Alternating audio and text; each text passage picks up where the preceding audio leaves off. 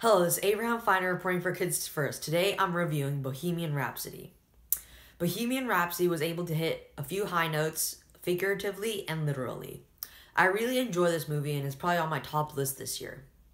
I enjoyed this movie for, one, having probably the greatest soundtrack of Queen songs because it is about Queen, and two, it was really entertaining overall and was really comedic.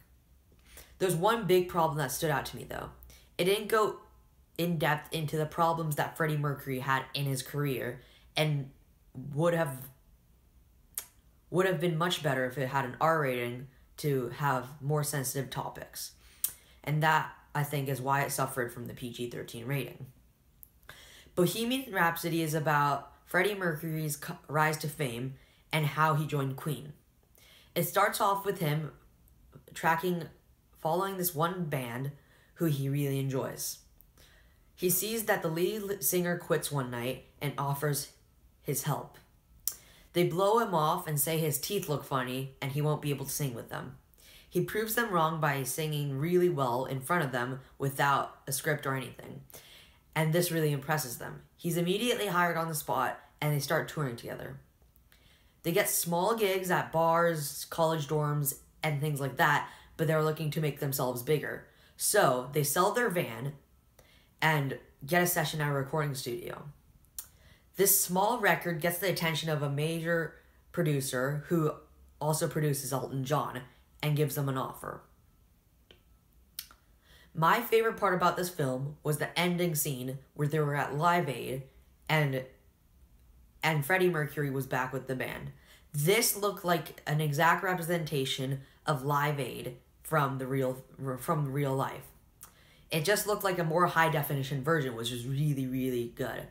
I thought this was great because it had so much attention to detail, and Rami Malek's performance as Freddie Mercury was outstanding. There are two really big names in this movie. Rami Malek, who portrays Freddie Mercury, who you probably know from Night at the Museum, and he has also won an Emmy for the TV show iRobot. The person that plays his wife, or past wife, I guess you would say, is Joan Boynton. She's most famous for being in last year's Murder on the Orient Express, which I also enjoyed as well. This movie's message is very clear, and you should be yourself, and no one should judge you for that.